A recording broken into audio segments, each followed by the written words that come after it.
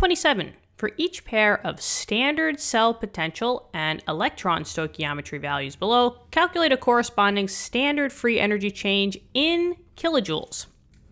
All right, so we have two values here. One is going to be the standard cell potential, and the other one is going to be the electron stoichiometry value. This number, the 0.434 volts, that's always a cell potential. A cell potential is always measured in volt. So in this case, your cell potential is always linked to volts, and it's always going to be an E cell. Now, since we are talking about a standard cell potential, we're talking about an E notch cell. Anytime that you see that degree sign in the upper right-hand corner, that means that you're doing standard, conditions. The N value then has to go along with this electron stoichiometry. Now, what does this N value mean? Well, remember, usually N means moles. But since we're talking about oxidation reduction reactions, cell potentials are always redox reactions, this N value goes a little bit deeper. It actually tells us the amount of moles of electrons.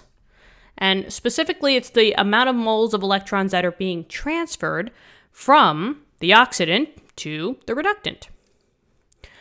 Now, I say to myself, okay, well, I have an E cell value, I got an N value, and they want us to find out that standard free energy change. Remember that a change in free energy is a delta G.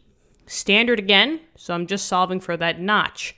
What's the formula that has these three values in it?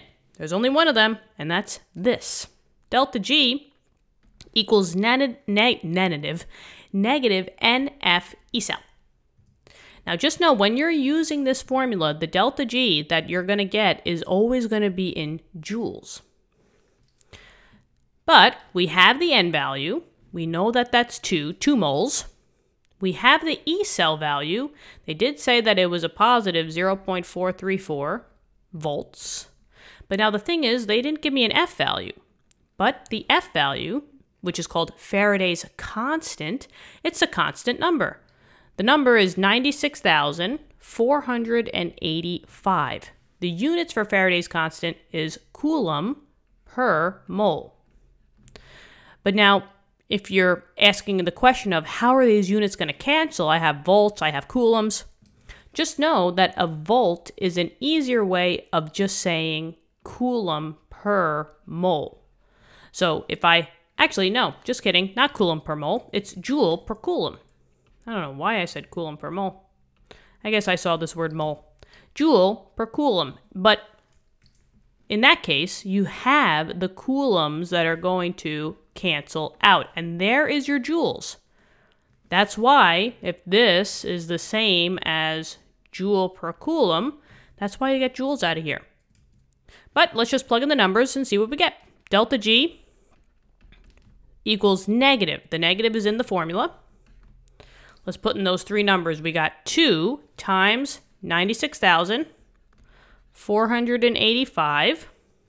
And then we have the E cell of 0.434. Let's plug it all into the calculator.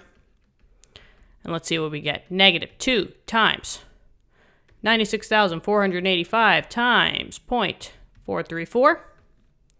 434.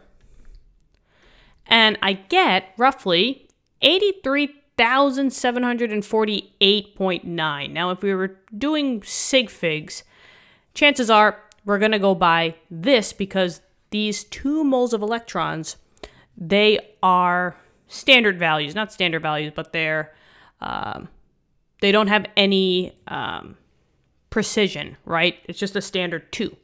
So I will use 3 sig figs here. So the delta G would be a negative 83700. But that's in joules. The answer wanted it in kilojoules, but that's okay. I could go from joules to kilojoules. Joules to kilojoules, we always just divide by 1,000. Similarly, just take the decimal, move it over to the left 3 times. So this would be negative 83.7. And that is your free energy change, your delta G. And let's box that off. That is our answer. And what do you think? Okay. Thank you for viewing the video, and I hope this helped. Let me know in the comments. Love helping you guys out. We have thousands of videos on the channel at this present moment. We have 3 subjects. We have chemistry, math, and physics. And go check them out. Maybe we can help you in those subjects as well. My brother and I, we truly do appreciate you guys. And I hope you're all having a great day. Keep studying hard. Bye-bye.